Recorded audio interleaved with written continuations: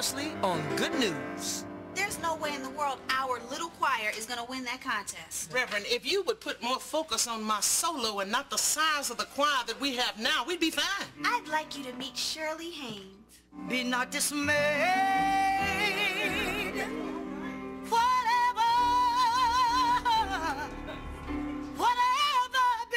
betide.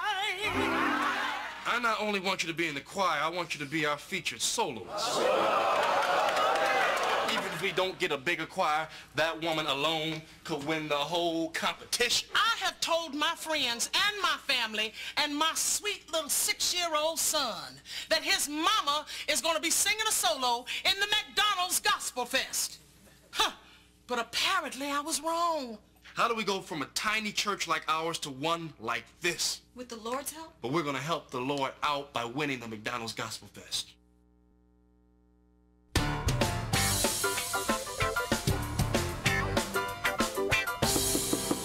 Yes, come in. Pastor, I need to speak with you for a few minutes. May I come in?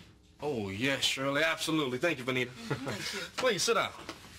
Is this a good time? Oh, Shirley, any time is a good time for you. You know, Pastor, I really enjoy singing with the choir. And boy, do we enjoy having you too, Shirley. And I hope that we can do it again real soon. And we will. This Saturday at the McDonald's Gospelfest. I can't be there. I'm sorry, I didn't hear that. I said I can't be there. Oh, well, of course you can be there, Shirley. You gotta be there. I've got to be in Charlotte, North Carolina at a funeral this Saturday. Charlotte? There are plenty of funerals right here in Los Angeles. Why do you have to go to Charlotte? Because that's where they're going to be burying my cousin Henry. Your cousin? You going all the way to Charlotte for a cousin? Oh, Shirley, it's not like he's an uncle or a brother. We were very close. We grew up together. Yes, then I'm sure he would understand that you already made plans, Shirley. You know, they can't make you a videotape. Shirley, I'm sorry. What am I thinking? Of course you have to go, and I'm terribly sorry. Well, Reverend, I'm going to be praying that our choir will win. God bless you. Thank you, Shirley. Thank you so much. And please give my condolences to your family. I certainly will.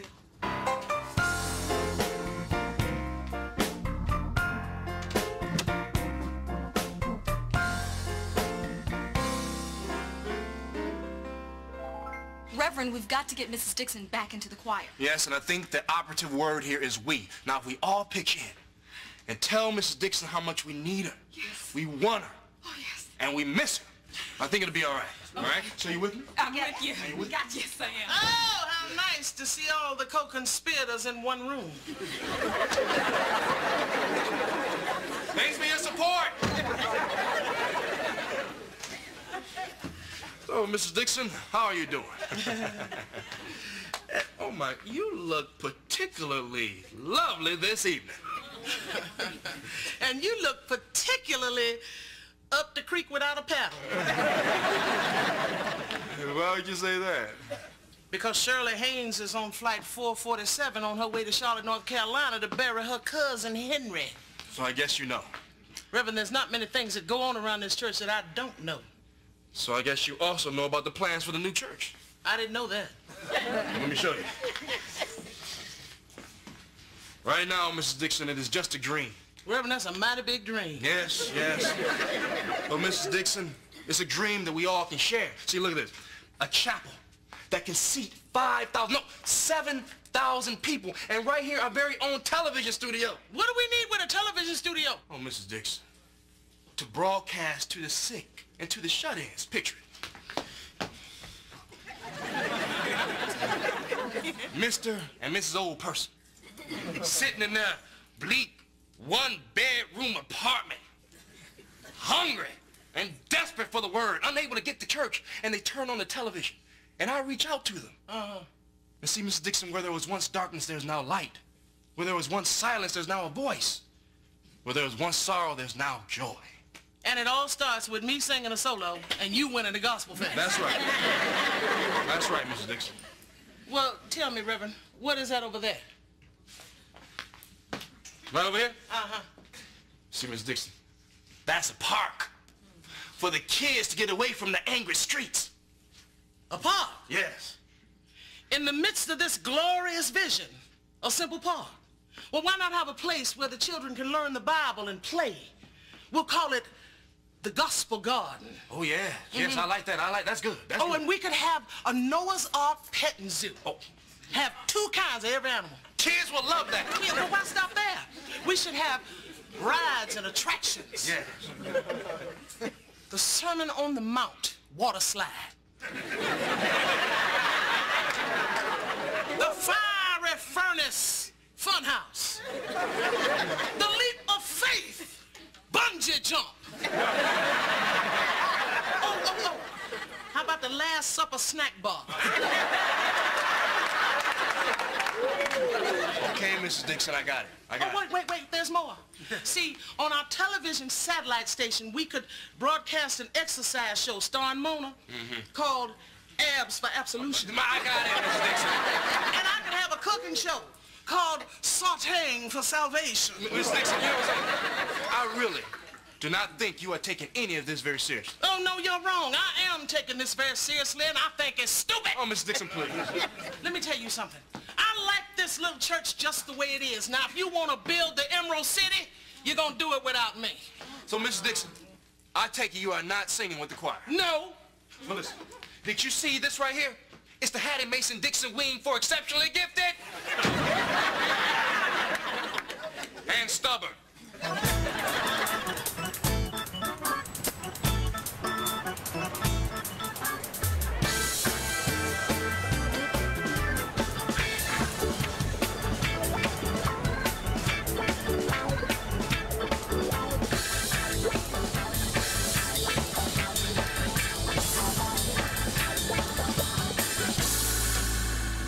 This is the green room. Hang out in here, and I'll come get you when we're ready for you.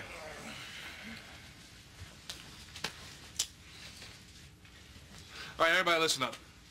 I need everybody to listen up. Now, I know we're all a little sad about Shirley not being able to be with us. We were great before she joined us, and we can be great even though she's not with us tonight. But Reverend, with Auntie Shirley, we were winners. Yeah. Right. With Mrs. Dixon, we were at least in the mix. Now we're just another small choir about to lose. No, Cassie, that is not true. Now, we are not about to lose. Now, come on, everybody. It's not about the size of the choir that matters. It's about the size of the spirit that's inside of all of us. Come on, let me hear it. Yay. Come on, y'all. That's what I'm talking about. Hello, everybody. Oh, my goodness, you are Lou Rawls. Yeah, I was when I woke up this morning. Oh, Mr. Rawls, I'm Reverend David Randolph, and this is the Church of Life Choir. Say hello, everybody. Well, listen, I'm emceeing the show tonight, so I just thought I'd stop by and wish you guys good luck. Well, thank you. All right, and listen, when the rest of the choir gets here, tell them the same thing, all right? Yeah, buddy.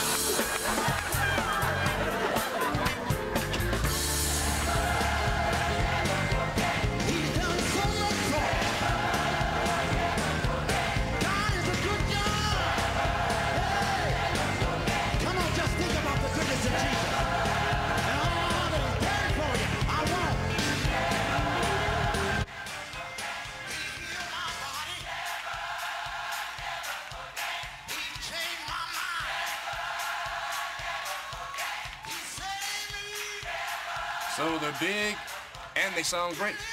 Lights out, cancel, Christmas is over. We're history.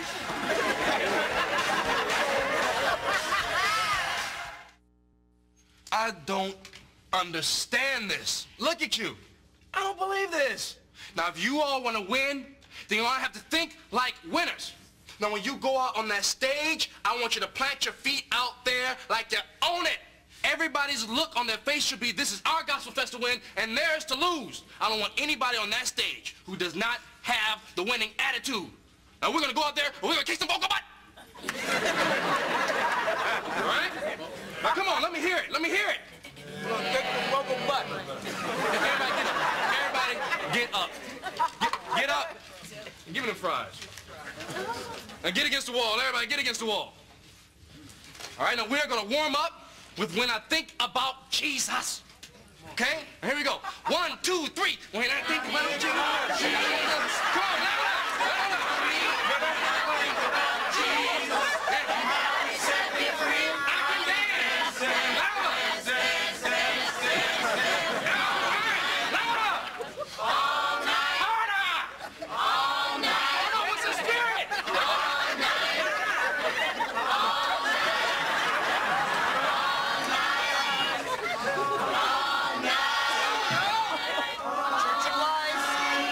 Church of Life, you're on next.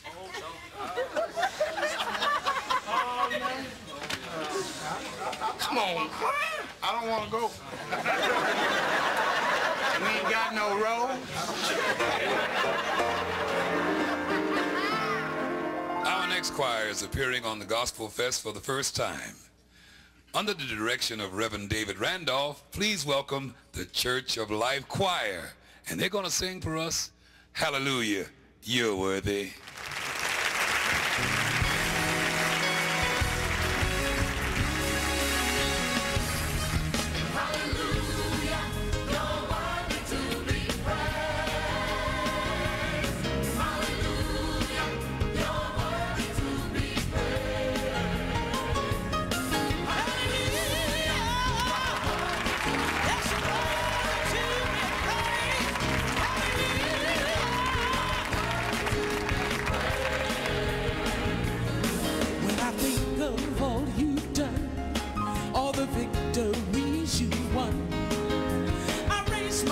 And praise your name, most holy one. Come on,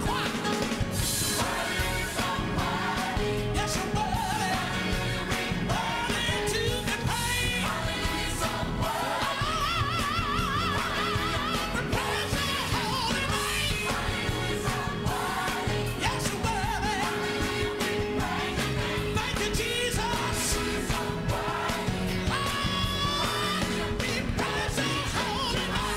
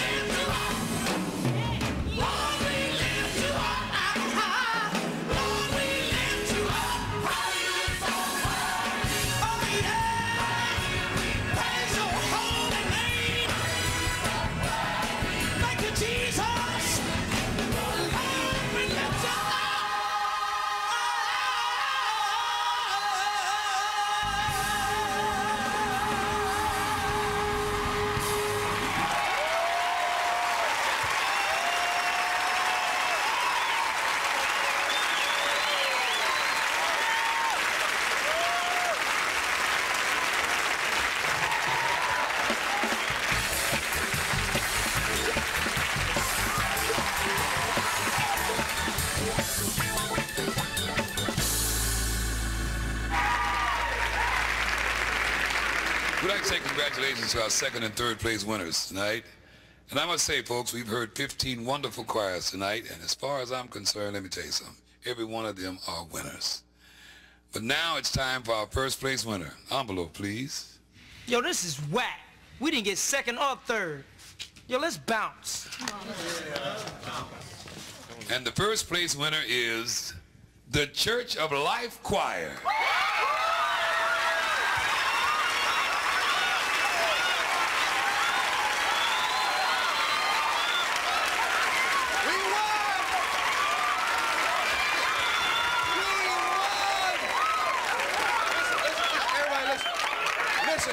Listen, I just want to say thank you to the Lord.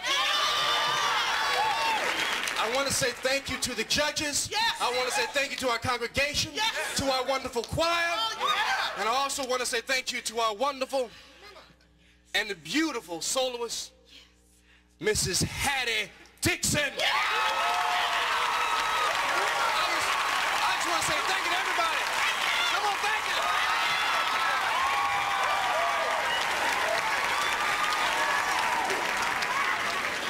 Well, folks, that's the end of this year's Gospel Fest. And we thank you all for coming, and we hope to see you all next year.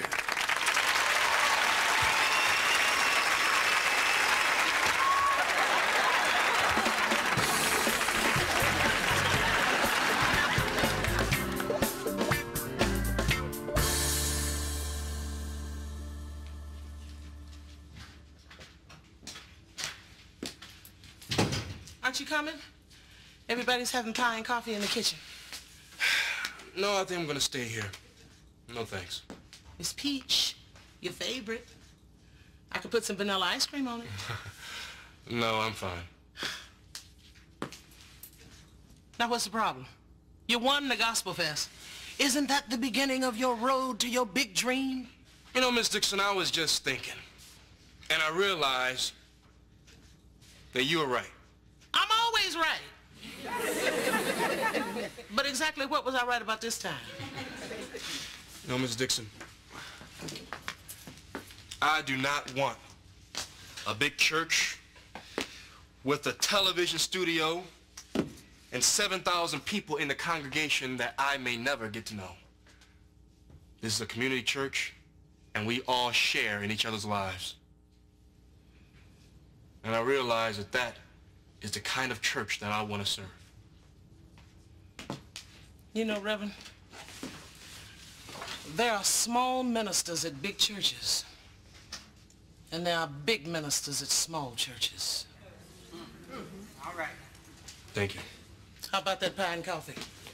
I think I'll do that. You know, Mrs. Dixon, by the way, what made you come back and sing tonight? You think I'd buy this dress and nobody see it? Yes. Yeah. You're mighty sharp. Yeah. Kind of a rhinestone? Talk about me. Oh, look at you. Talk about me.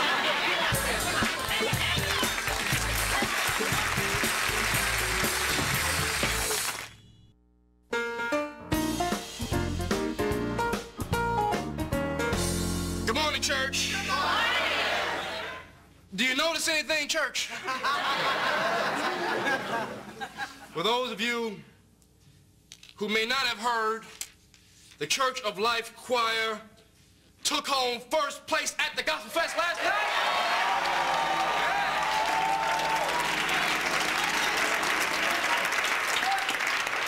Yeah, church, I would not be true to myself if I did not point out that winning is not the only thing. Well, It's only one thing. And all of the trophies, and all of the success, and all of the spoils of our momentary triumphs mean nothing if in their pursuit we lose our own vision of what is right and what is wrong. For church, we must remember that we're all here to serve our fellow man. We're all here to love our neighbor as ourselves. And above all, we're here to love our lovely, wonderful Father. With all of our heart, and all of our soul, and all of our mind. For in doing so, people, we will all have a victory far greater than any trophy could ever symbolize. We'll have a blessing in our souls, and we'll have grace in our spirit for all eternity. Amen. Well, don't shout me down when I'm preaching good. I said amen.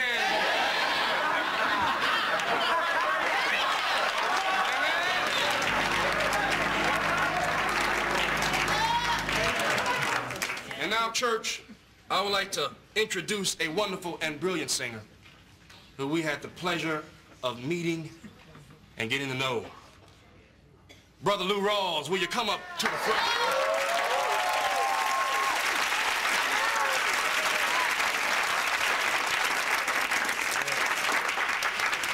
Reverend, I tell you, I'm very happy to be here this evening. Yes. Very proud of you and the choir for winning the contest. Yeah. But right now, I feel like I need to sing a little praises myself. Is that right? What would you like to sing, brother? I think Just a Closer Walk with Thee. Oh, yeah. All right.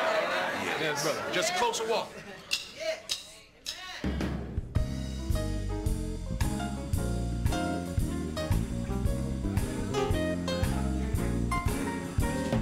Just a closer walk with Thee.